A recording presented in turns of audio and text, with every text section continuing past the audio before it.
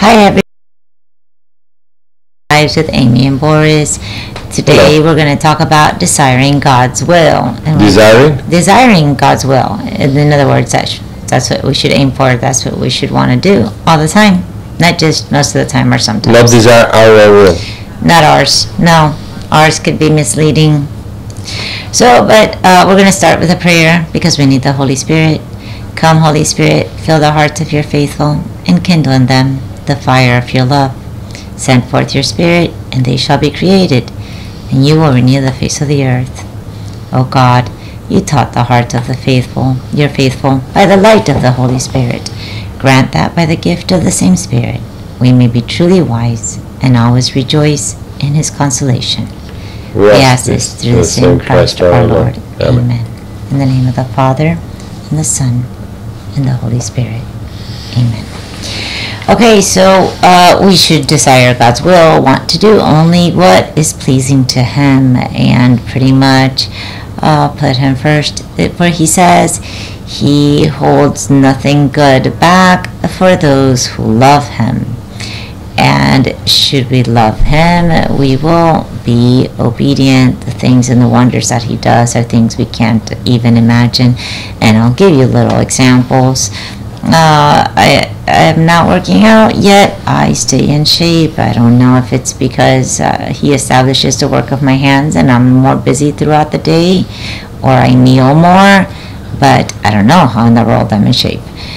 And so how about the shoe covers that I wear for mopping the floor? I used to change them every day. I've worn the same shoe covers for 6 months. He can make anything work out. He can make anything happen. We let the things of the world and stress and work get in the way, and we put off God, and we put him second, and not by our works. We can never really make anything that's successful, anything that's good comes from God. And he can make you or break you, and he can make things that work out. I was not doing what I was supposed to be doing. I gave in to sloth when I first got fishes, and I was mesmerized by them. So God said, if this is a distraction or this causes you to sin, I'll take it away. He says, if your right arm causes you to sin, cut it off. Better to be without an arm than to lose your soul forever. So, but now the same situation, they're not dying, because now I do all the things that I need to do first before I allow myself to relax and stare at the fishes. So basically, God will, as long as you're willing to sacrifice and step out of your comfort zone and deny the flesh and do penance and do goodwill whenever possible, and whenever the situation presents itself, if there's sacrifice that needs to take place, even if it means sacrificing sleep, you take up on it because you are being obedient to God. And lo and behold, I used to get sick all the time, little head cold here and there. Now, even if I'm sick, I don't feel symptoms. And there's people around me that are sick, but they don't get sick. And so God said that in the Bible, you will not get sick. Now, there are instances where we do suffer from illnesses and we do get sick, and only God knows the reason for that. Some of the reasons may be that you're very holy and you can save souls that way. You can help save souls that way. Other reasons may be the sanctification of your own soul or the sanctification of another.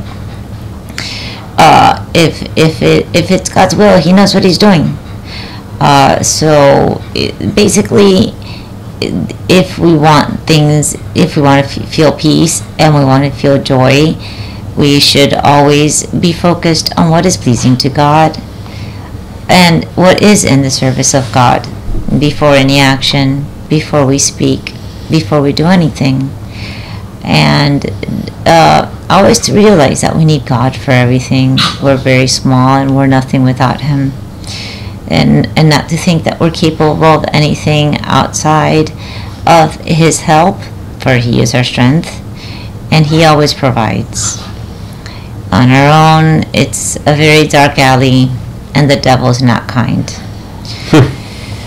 So basically, you have to desire God's will, because if you do, that's how you feel complete.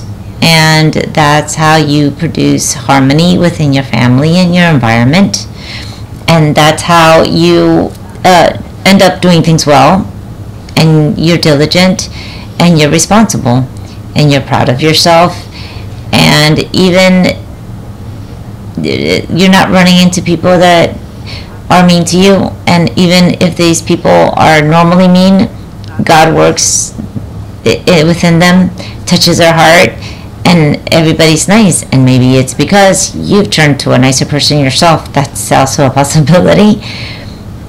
But just everything gets better, and you love better. You become a better person. God brings out the best in us.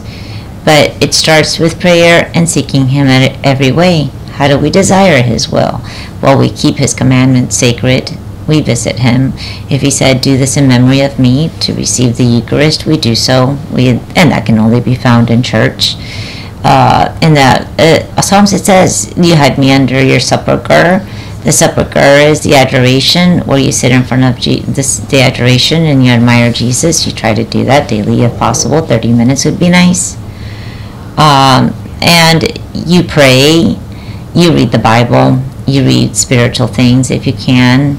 You try to help others by sharing your testimony and leading by example, loving unconditionally, especially those that are your opposition or whenever in adversity. Do things that outside the box, things that will shock people. Show them how amazing God is and how amazing His power is, that what He can do. And once they see the profound transformation in you, there's no stopping how many souls you can get to know Him. And once they know Him, they find purpose in life. And aren't we one of those, many of us, lost, not knowing, not feeling fulfilled, not knowing what it is that will give us happiness? These things of the world, they're only short and they're shallow, and they only go so far. But God's joy and God's peace is everlasting, even in the midst of storm. Even if you're treading water, even if you're hurt, you still find a reason to be joyful. You look at the bright side. You don't let it affect you. God is within her. She will not be moved. Listen to the Psalms.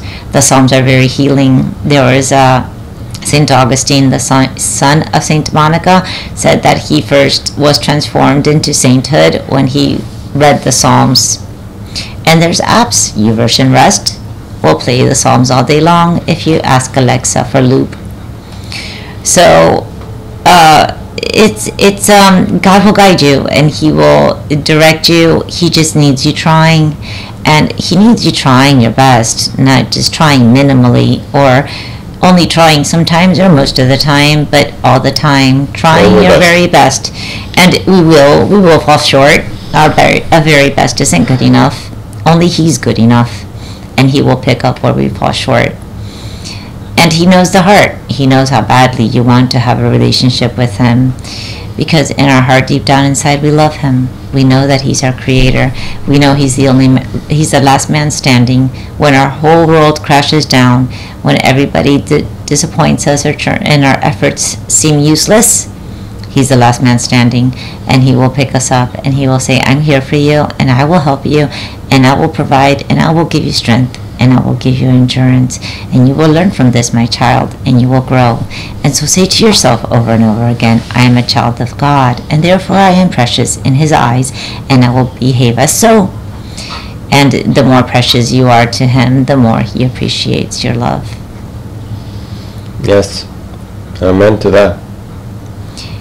And so, well, you need to do the right thing all the time. Yeah? Well, even termites. We used to have termites all the time. How long has it been since we've had termites? Don't forget His benefits. Termites are year-long. We've fumigated many times. Nothing ever works, just like no medication worked for me. And the only thing that cured me was God. No therapy worked for me. And so fumigating never worked. We've bombed the house. Can't get rid of the termites. Oh, but we took God seriously. We kneel every morning. We start every day with prayer. We go to church every day. We're in front of the adoration. We confess whenever we sin as soon as possible. we don't. We take God seriously. And we so don't or we do? we don't. We don't take it for granted Ah. as much anymore. I'm sure we do sometimes because we're faulty. We're sinners. Okay. But we are taking Him more seriously. Yes, we are. And so now there's no termites. Every once in a while I'll see a wing or two when I'm sweeping, just to because God wants to remind me of His benefits and let me know they still exist and they could be there. So just, it also increases your faith.